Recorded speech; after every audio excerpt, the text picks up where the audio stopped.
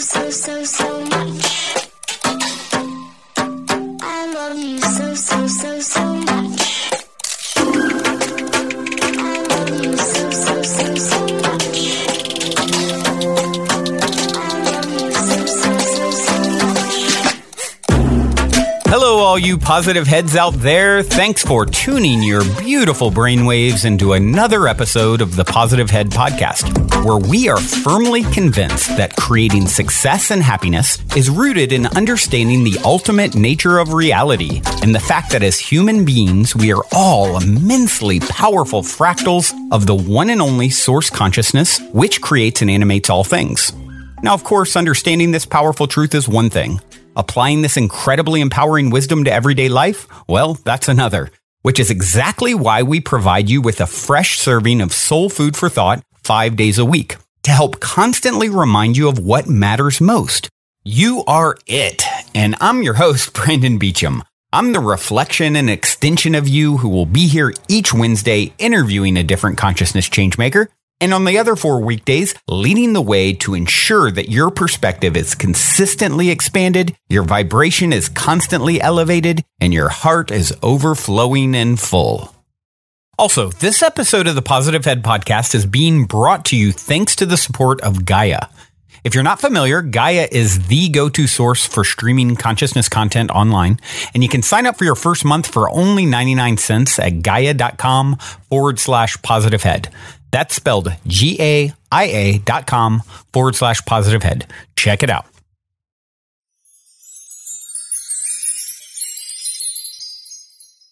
All right, all you positive heads, welcome to the show. So happy to be back with you guys again, and also to have my good friend Christopher Jackson here to help steer the ship today. Hello, Chris. Welcome, buddy. Hello.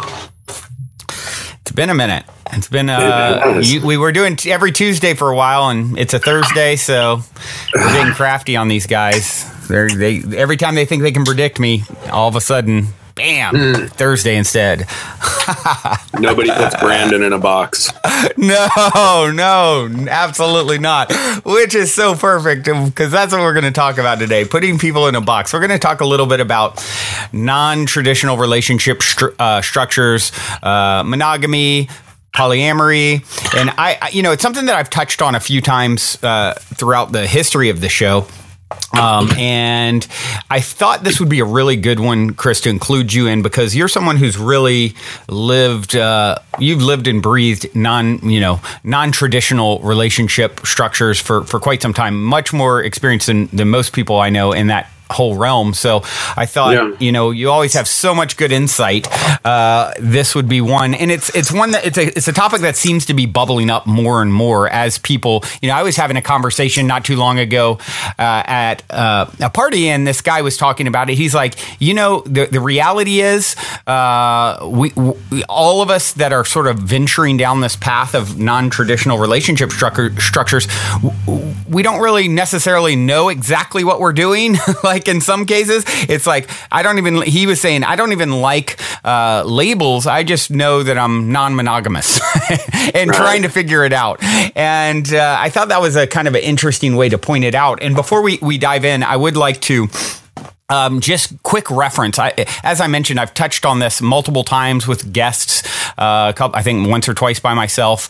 Episode 21 is one. If any of you guys are really interested in this topic today and you want to go back and kind of deeper dive, check out episode 21, episode 347, episode 639, and I believe episode 389 also touches on this subject. So I just want to throw that out at the top for anyone, because like I said, I'm getting a lot of people. This just seems to come up more and more often, and it's actually kind of relevant to the situation that I've been dealing with that I'll touch on in a minute. But where should we start with this, Chris?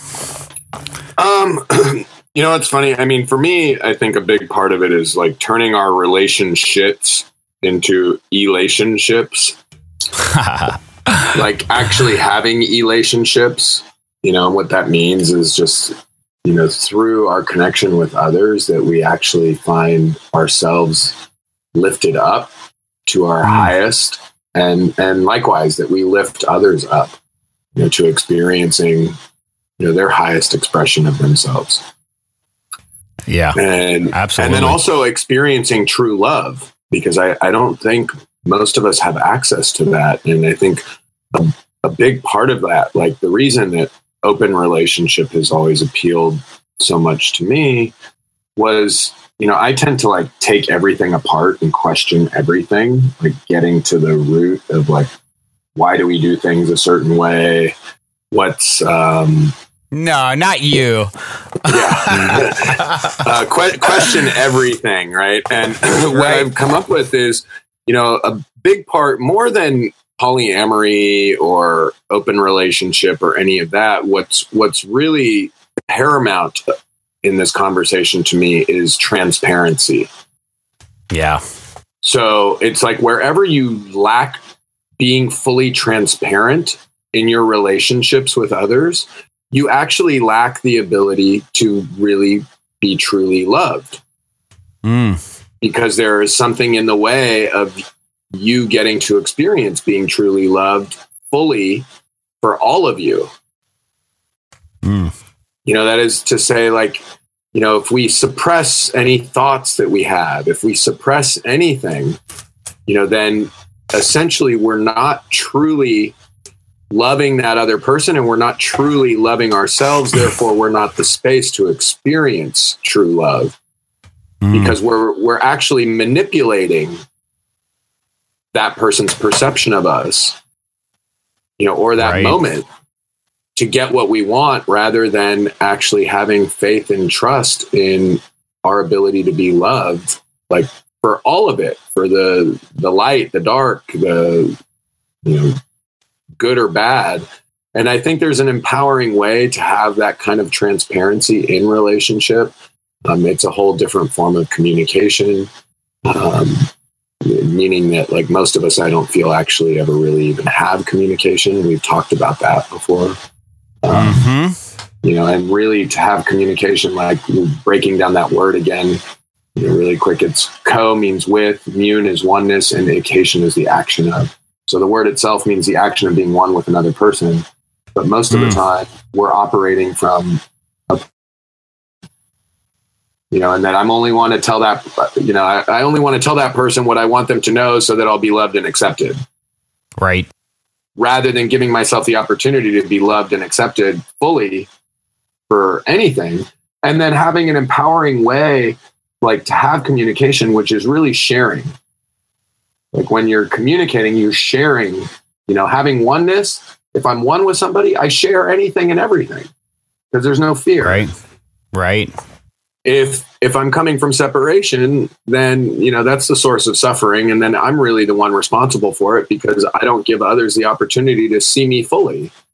Yeah. And then there's certain ways to begin to practice speaking with transparency and sharing in a way that's empowering to ourselves and to others. And I think one, it's separating out our language around how we speak about ourselves, like our identity. So separate the identity out from the thoughts that we're having, out from the sensations and the feelings that we're having. So then it's like, instead I can share with you like, oh, wow, I'm having, these physical sensations right now of like, feeling like expansive and lightness in my chest, right? Or I'm feeling butterflies in my stomach, and excitement. And, immediately that links, sharing physical sensations first links the other person up to you. They're all of a sudden experiencing what you're experiencing. It gives immediate empathy. And then beyond that, you start talking about like the thoughts that I'm having. Oh, wow. I just like had this thought, like this other person is so attractive or beautiful. Right. Or I just had a thought, that, wow, wondering if like I'm not valued or I'm not appreciated. And as we become that space for just really being clear and transparent, it's like I'm having those thoughts. I'm not those thoughts. Like, oh my God, I just had a thought that I wanted to crush that guy's head that just cut me off in traffic.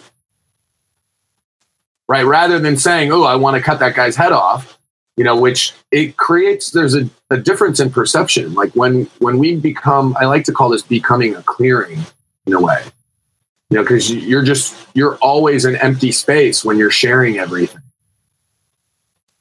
Right. And then that gives other people permission to share everything also. So you literally become a permissionary. And then when you're not holding stuff in, you're actually, there's this wonderful thing that happens where you start to feel greater lightness in your being. No, like you're not, nothing's repressed, right? Right. Nothing's holding you down.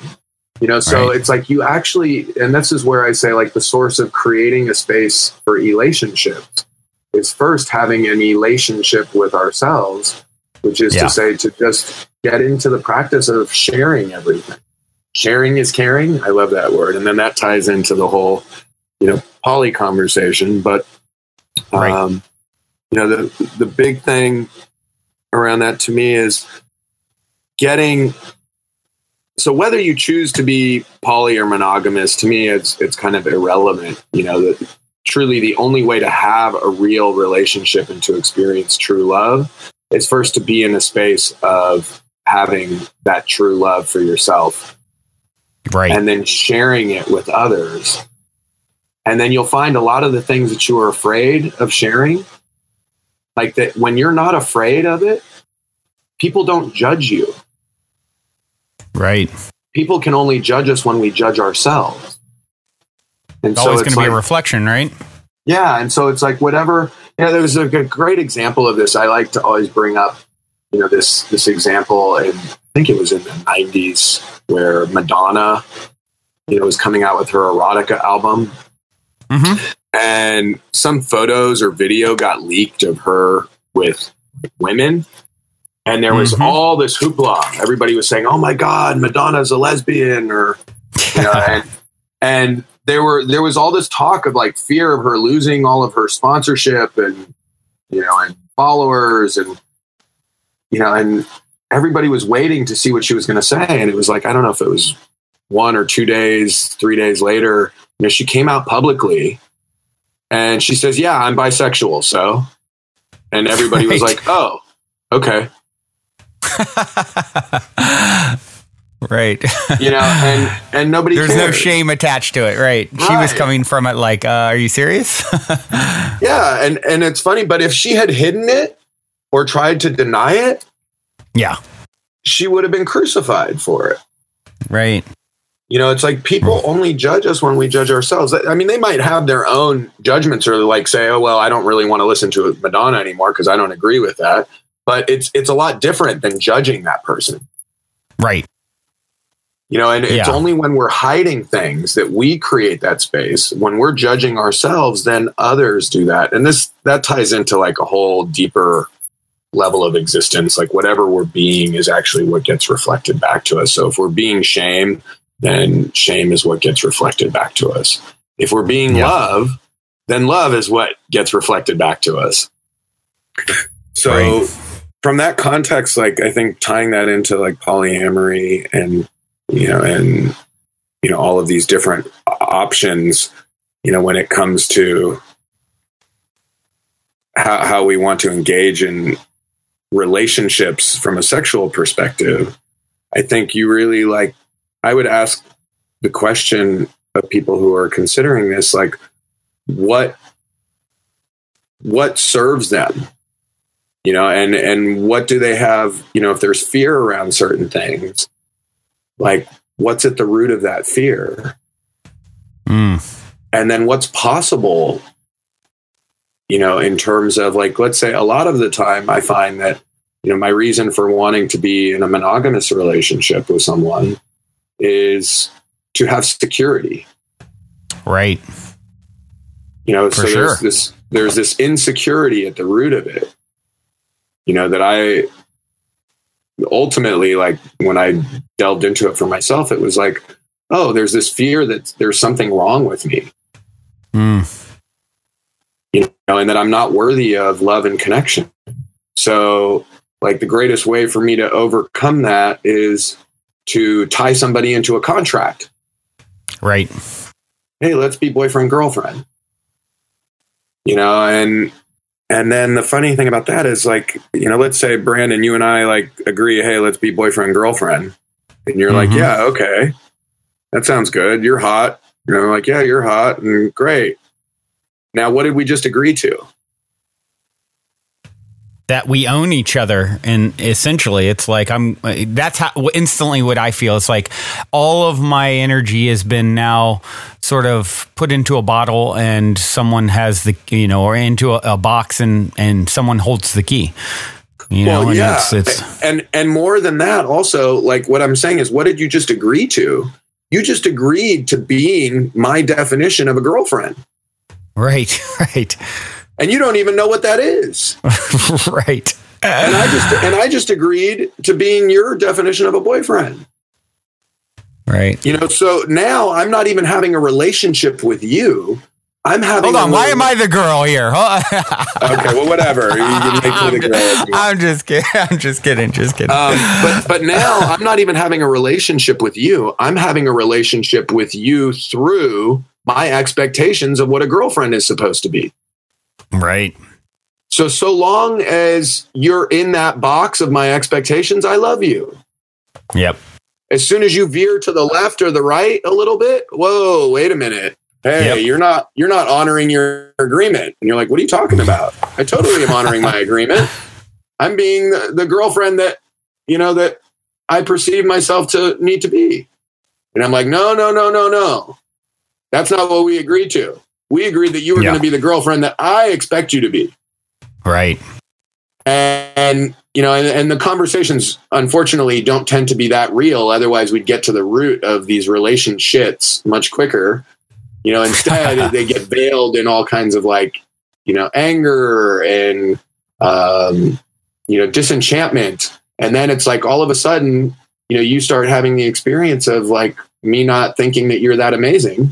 And then you start to question, you start to feel disempowered in the relationship. I like to say that this was a recent one that just came through, is like really discovering how many times in the past I've been an asshole. And what I mean by that is that I'm giving people relationships, like I'm shitting all over them. I'm shooting all over them. Right. Mm-hmm. And so this is an empowering way to actually see ourselves as assholes. You know, just like there's an empowering way to see ourselves as idiots, like where we're so, you know, the word idiot means a private person, where we're so behind our own point of view that we actually don't see or perceive reality as it is. We only perceive it through the lens of our perceptions. Yeah. And so, you know, I guess, like, applying that to open relationships, the reason why I think, you know, that can be super empowering is it doesn't put a container on it. You know, it actually allows us to get to know each other, you know, and build a friendship first based on getting to know each other, rather than building a contract in which we're setting each other up for failure and ourselves. Right. You know, so now it's like, okay, well, by being open, you know, so long as it's expressed this way, it's like, hey, I really want to get to know you and you to get to know me before we start trying to put a container on this about what we want it to be. Right. And then we have a relationship built upon what is, rather than on what we want and what we feel is lacking in our lives. Right.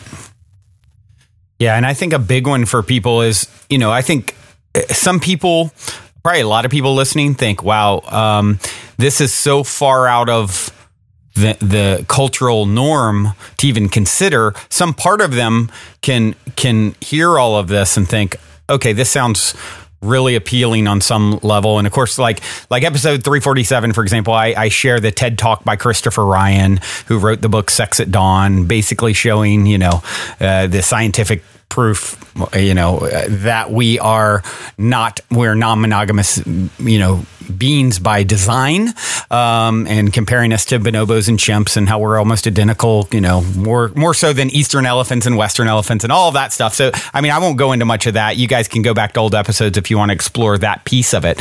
But, I think so. A lot of people, it resonates at some level, like the idea of, wow, so you mean I'm not a bad person? I can resonate with the idea of like, I'm really not an awful person because I'm attracted to someone else or I want to connect with someone else. But it's like they can't even imagine attracting a scenario where that's okay. And that's something where, it gets back to for me personally, it's like, as I've explored this path, it's, I understand that the universe, source, higher self, whatever you want to call it, it can mirror back wherever you're resonating, wherever you're vibrating, wherever you're taking it energetically. If you're coming to a state of an expanded enough perspective of, unconditional love, not I love you, but I love you if. The opposite of jealousy, compersion. I do what you want for you.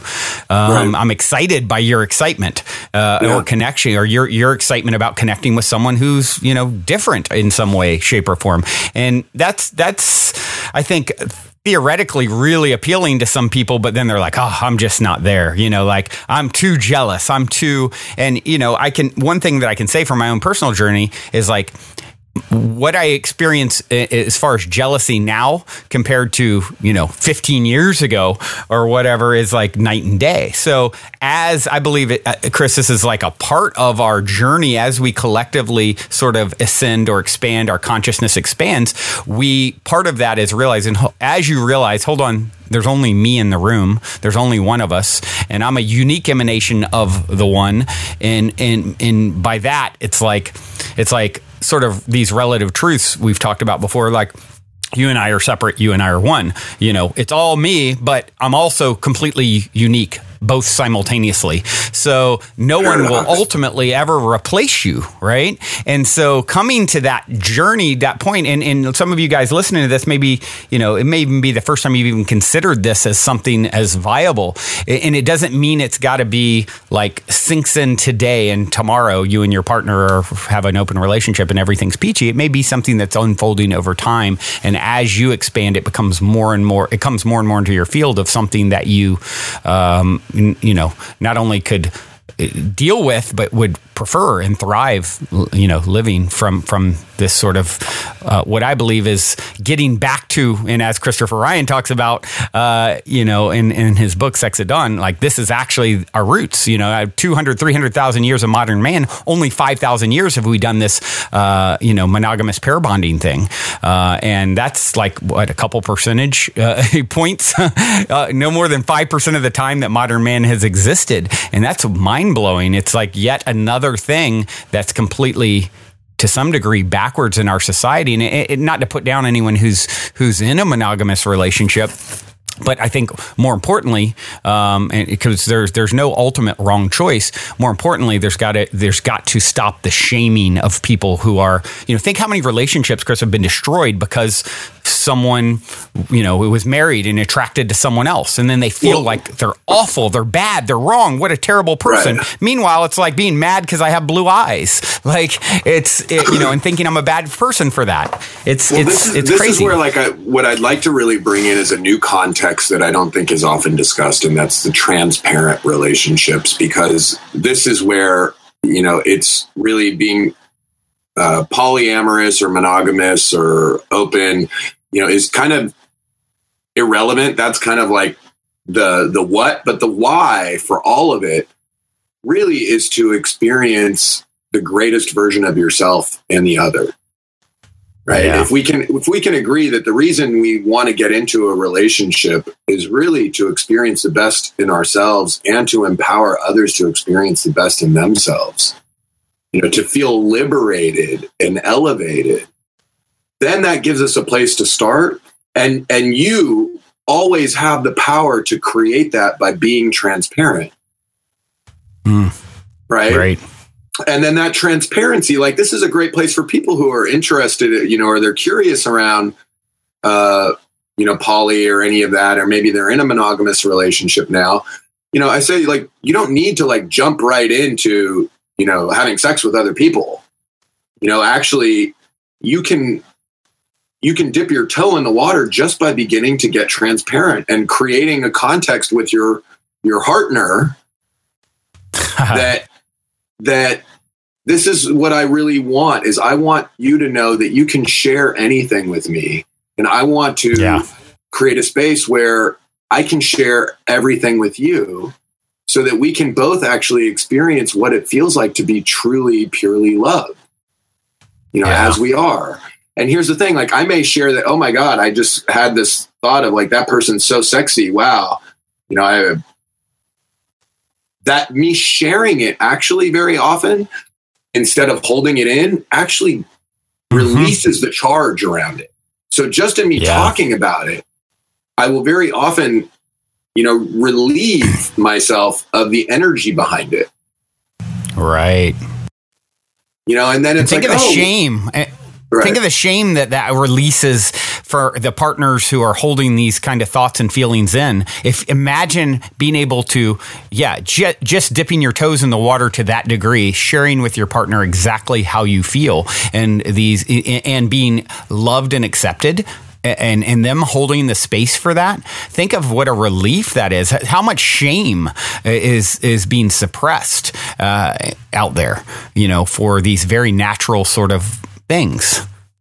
Yeah, and I think I want to emphasize again, it's really important to create a context with whoever you're in that relationship with about, hey, this is something that I'd really like to create. Like I'm inspired to create a space where you feel safe to share anything and everything that comes up for you, any thoughts, any feelings, without attachment to them. Because again, it's like we have thoughts and feelings all the time. I mean, I would venture a guess to say that everybody who's listening to this has had a thought at one time or another of wanting to kill somebody. Does that make them murderers? Right. Well, in their minds, maybe, maybe I did it in my mind, is that, so from that perspective, maybe we're all guilty of being murderers. Right.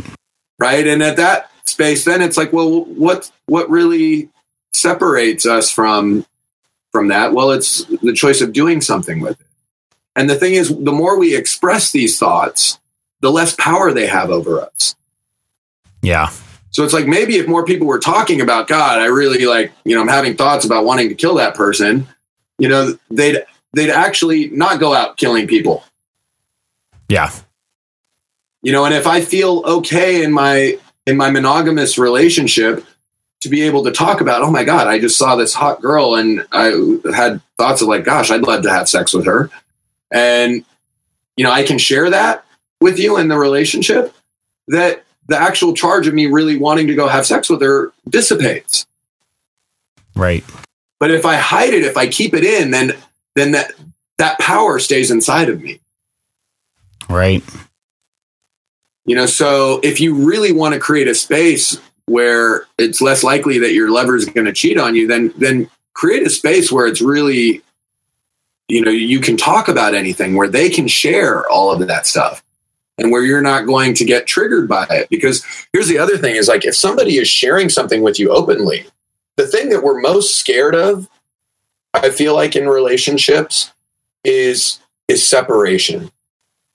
Yeah. The thing that I think scares us most in the whole context of being cheated on is not so much the idea of that person having sex with somebody else, but it's what we make it mean about us, that we might be replaced, or that person might be perceived as better than we are, or that it means that there's something less than about us. Well, when you really like look into that stuff, well, how does that have any basis? And then the truth is also, like, if I create a space for you in a relationship where that you can share anything with me and that I love you fully and completely, are you ever going to want to leave me? Right. Exactly. Unconditional love is like the ultimate gift, right? Home. I want It's for you home. what you want for you. Yeah, that's home. Absolutely. You may want to explore something else, but the reality is you're always going to come back to the place you feel safe. I liken it to, there's this one distinction that I love. What's the difference between a palace and a prison? Well, there's a few things potentially, right? Like one, the ability to come and go as you please. Right. Two, maybe the size and the comfort of one versus the other. Right. The palace is more beautiful. It's much bigger, more open. Right? The prison is condensed. You're trapped. You don't get to come and go as you please. And so imagine, like, if we create palaces for people, who isn't going to want to come back, even if they want to check out some other palaces? But then you start thinking about it in the context of how many people out there are looking to create prisons for people. Yeah. I want to trap you. Most, yeah. I want to possess you so that I have this, security or control. When the truth of the matter is you never control anything. Right. It's a complete illusion, and it makes me think of the Osho quote I just pulled up here. If you love a flower, don't pick it up, because if you pick it up, it dies and it ceases to be what you love. So if you love a flower, let it be. Love is not about possession. Love is about appreciation. Yeah, I love that. Yeah, it's beautiful. It's so accurate. And then it's like, all of these old sayings, if you love something, let it go. Right. It's true, because if you're not trying to possess it, then you truly love it. As soon as you're trying to possess it, you don't love it. You love what you're getting out of it. Right. And then it's like, going back to this whole contractual relationship thing, or relationship, where it's like, I'm like, hey, let's be boyfriend, girlfriend. It's like, I'm not, as soon as we have that contract, it's like, I'm not loving you. I'm loving what I'm getting from you in regards to the contract. In which really, the reason you're seeking it outside of yourself is because you're not really, what I've been saying and having the conversation with multiple people who are seeking a relationship. It's just come up a lot in the last few weeks. And it's come through so strongly. It's like, once you understand the path to getting whatever you want externally of self is going to reflect your internal state, how you feel about yourself, you need to fall madly in love with yourself. You are your own soulmate, your own flame. Like, get so into yourself. If you can get into that state, then the sting of what someone external of you does is sort of gone. And what's happening is you have people, not only even in relationships, I've had it where I've dealt with this recently with a couple very close, dear friends that I love greatly, where there's jealousy around, them sort of putting ownership on someone that they've been romantic with before, even though there's not even a relationship, and sort of, okay, well, Brandon, you cannot connect with this person because, I saw him first. It's like I putting a stamp on them, like I own them in some way. When the person doesn't even want that for either, it's like we have to get to a place where it's like, I want for you what you want for you. I don't own anyone but myself, and I'm so into me. Something can come, something can go. The lover can come. They can love me. They can hate me. They can anything in between. And I'm just going to continue to be love because it's a fountain that's pouring out from me. It's always here. It's not in anything that shows up is just a reflection of that. It's a flower that's blooming in my face, and I want to appreciate it as long as it's there, and certainly not put a stamp on it and say, okay, I've pissed on the post here. This is my mark. It's like, it's like old paradigm. And, and I understand it, and I'm not judging it. And, even these experiences, I've had recently, I adore these people like that I've had these experiences with, but it's like, it's time for us those of us on this path, to really start moving away from this, separation mentality and ownership mentality. The only person we own is ourselves. Well, yeah. Well, and is that even the case? Right. Well, now you go down a whole nother. Yeah. So, like, what I love is this recent kind of download that everything is hidden in plain sight. Like all the secrets, are there in front of us. When you get centered back into, like, what's the first organ that's created in the embryo? The heart. Exactly. And so, like, getting centered in your heart, like, the heart doesn't hold on to anything, right? If it did, you'd have a heart attack. Right. And everything dies. Right. So by the heart actually not holding on to anything, it is the space for everything to flow through. And everything comes back around to it. Right? It gives life to everything, to everyone. It gives love to everything and to every part of your body. Yeah. If it started focusing on only giving love to one part of your body, the whole thing dies. Right. So when you, like, get centered again in, like, who and what you are as that first organ that actually gives life to the rest of the body, like, out of that heart comes your sex organs and your brain. Which is, it's funny because you get, like, in the sex organs, you get duality, right? You get this splitting into either the ovaries or the testes. And then up above in the brain, everything is fused together in one.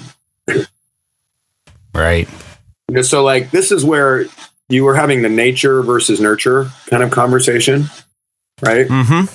And, I was saying, it's funny how everything is in this kind of divine alignment, when you think about it, because the part of us that's closer to the ground, like Mother Earth, is duality, is separation, right? And in our earthly existence, like in our physical bodies, we're all separate. But when you go up to Father Sky and you look down, everything is one. It's all fused, in this giant blue marble that we call Earth. And, and so then you get this context there and you see, oh, wow. So on a nature perspective, everything is separate. And the context for nature is survival, right? Mother Nature wants us to survive. So based on that, we all want to possess. We all want to, the survival context, survival of the fittest. It basically is saying that whoever's better, is going to do better, right? But there's this whole notion that with nurture, like, which is not Mother Nature, but actually conceptual, like, out of the air, we can pull these ideas of how we can live life, with benevolence, how we can live life with compassion. And how these different concepts actually raise the quality of life for ourselves, for others, and for the planet. And so we don't need to worry about the nature debates anymore, because nature is there, to support the basic functioning of life. But then we as human beings have this ability to nurture and to take ideas and actually use those ideas to structure, create a heart-architecture around life that brings more love into it.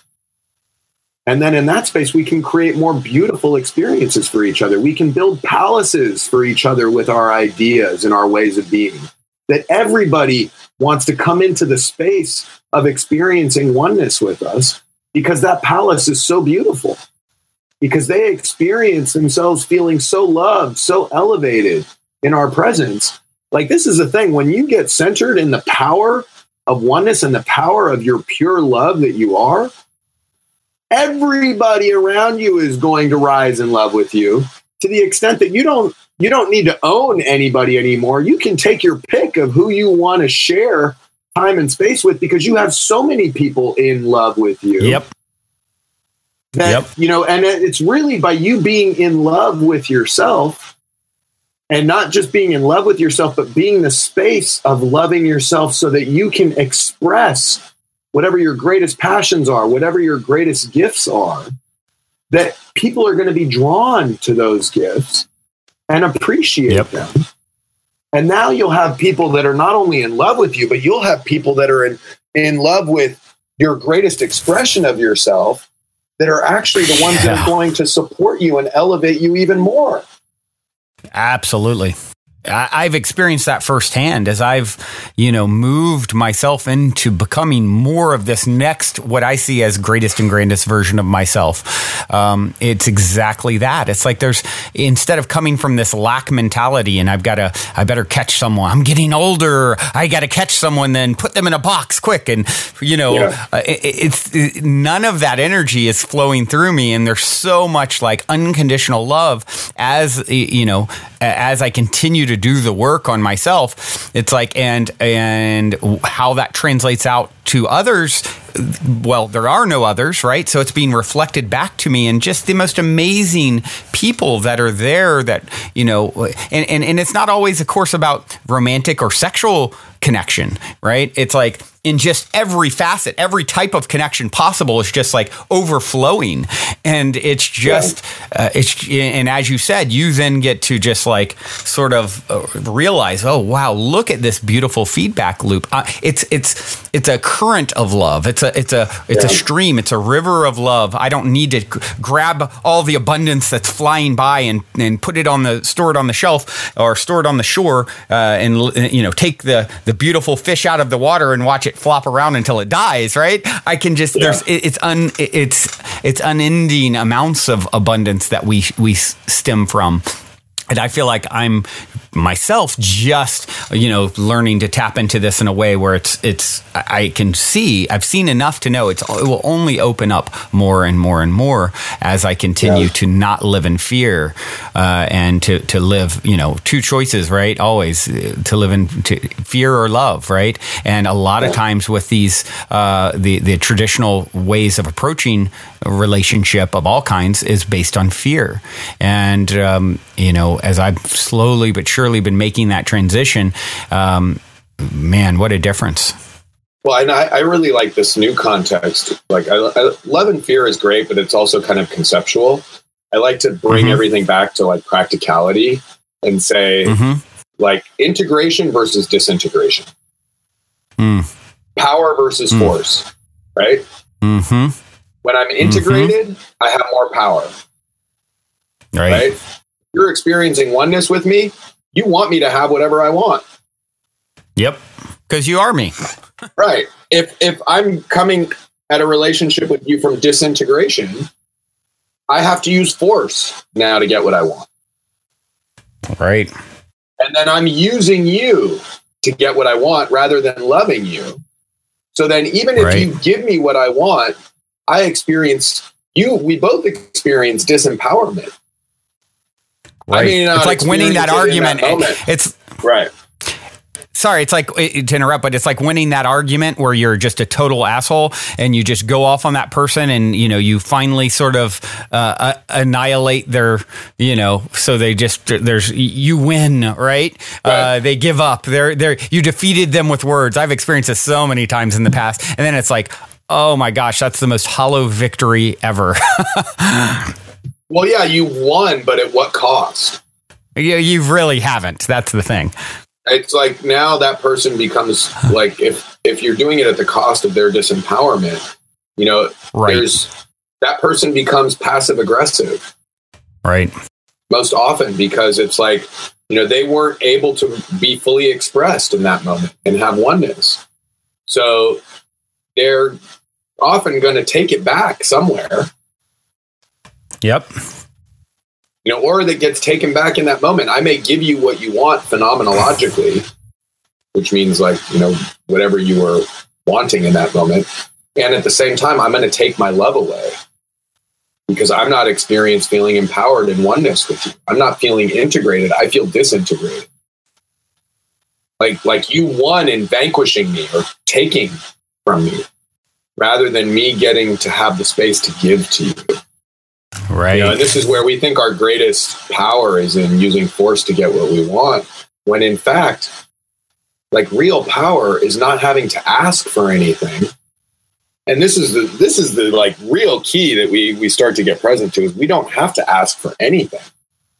Like, when we share our joy, excitement, and enthusiasm with people for something that, oh my God, Brandon, like, I was just doing this with somebody the other day. It was great. I was like, look, I can look at that apple right now, and from the material aspect of my consciousness, I'm like, if I want that apple, I can go and grab it. I can use force to get it, right?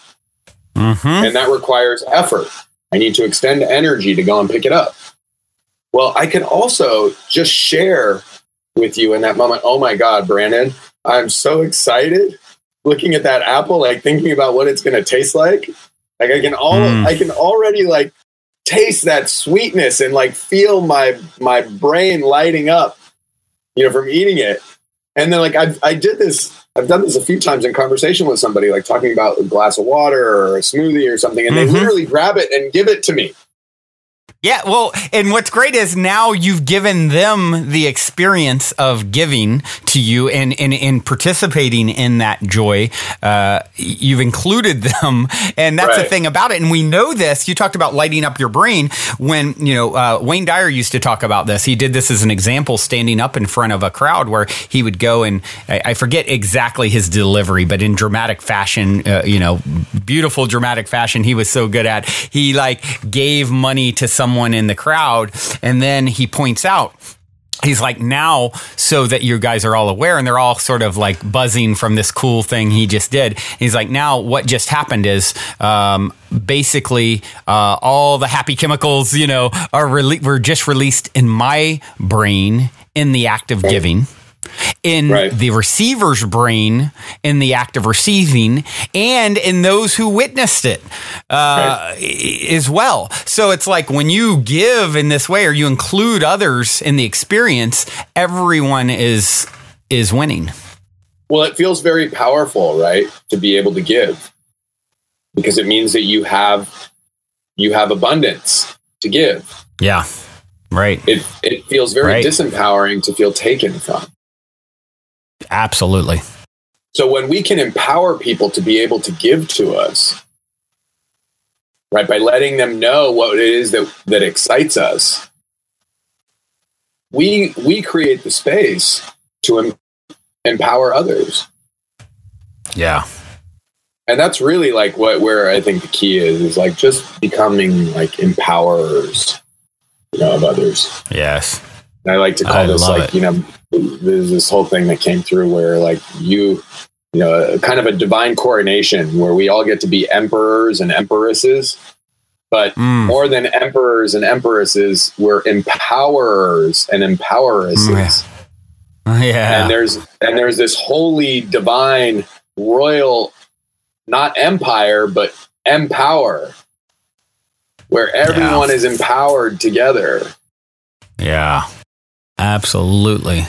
Well, I know I feel empowered by this conversation, Chris. Thank you. And I know the listeners do too. So, I would, certainly recommend any of you guys out there who want to dig deeper down this, especially episode 347. It actually shares a clip from a TED Talk with Christopher Ryan, and also episode 21, 639.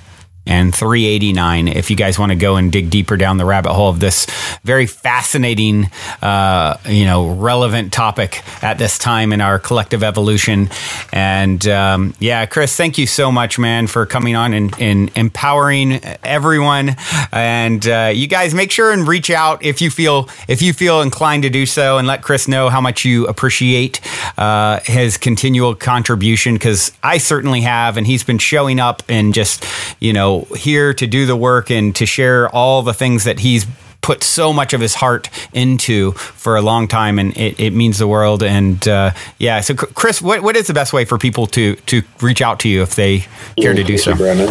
Well, I mean, we've got our Grateful Generation, which is an ever evolving thing you can find on Facebook. We've also got I have right now Christopher Jackson Divine Design. which is a coaching thing, and where I'm tending to post all of our podcasts up there as well. And and then they can reach out through there. And I definitely they can find that on like a Facebook page or something, right? Yeah, exactly. And then cool. There's just one thing I wanted to like leave everybody with, since our whole context was the poly discussion, and that was, notice that wherever we have fear or resistance, that there tends to be some kind of like gift or growth for us. Yep. And so when you're considering, like, I've often in coaching people, when we're talking about, whether monogamy or poly is the right choice for them, like, I don't ever like to give advice, but more instead give adventure.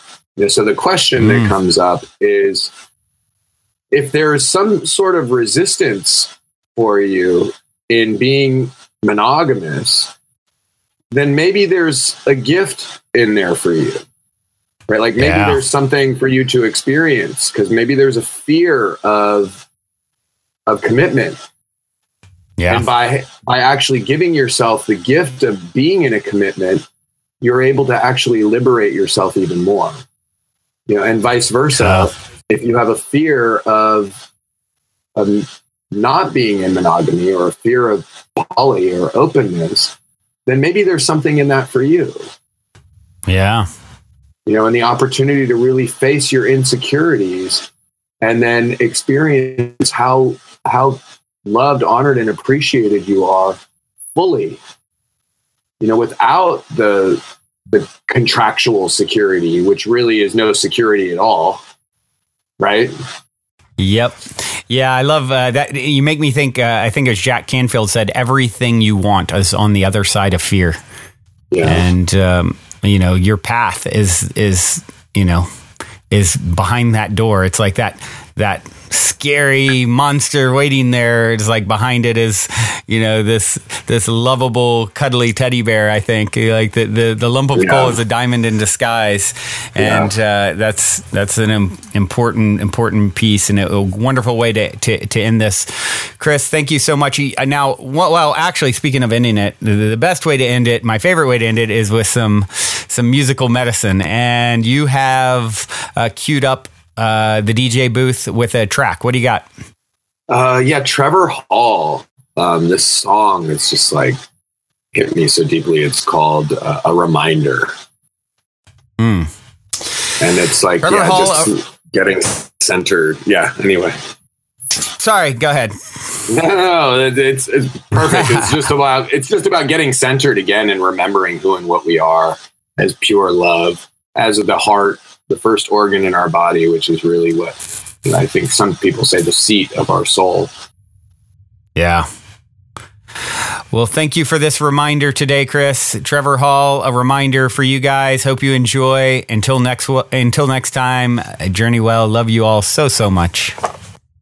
Also, if you're craving more consciousness elevating content, be sure to check out Gaia, which is my personal go-to source for streaming consciousness content on the web, where you can stream an incredible 7,000 plus exclusive videos covering 5,000 years of wisdom. As you all hear me constantly say, it's a daily conscious effort to maintain an elevated vibration. And if you're looking to journey deep down the rabbit hole to do so, then Gaia is the best place I know of to do it, period. And you can sign up for your first month for only 99 cents at gaia.com/positivehead. That's spelled GAIA.com/positivehead. Check it out.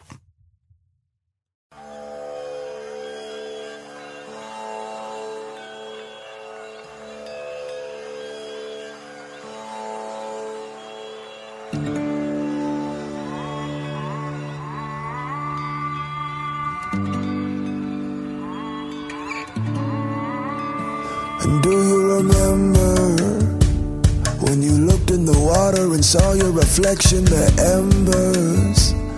They drew out a map and they showed you direction. Your sender is far in the east, where your heart is at peace when you enter.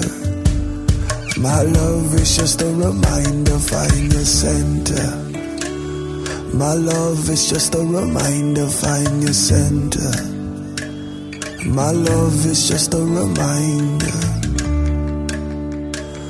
My love is just a reminder. Find your center.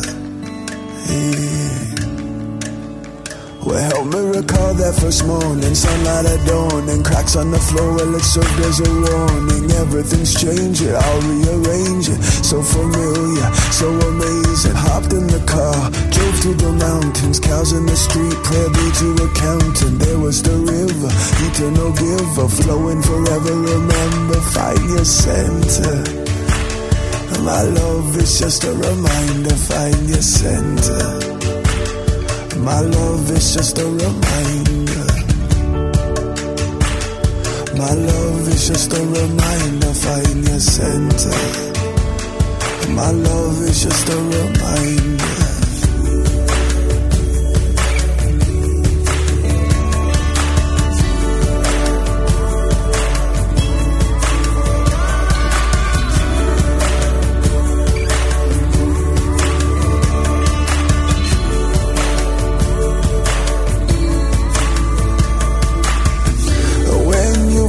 Your way, colors start to fade. Take a look within, find your offering. Hold it to the sun, let your spirit run. Remember, find your center. My love is just a reminder, find your center. My love is just a reminder. My love is just a reminder, find your center. My love is just a reminder. My love is just a reminder, find your center. My love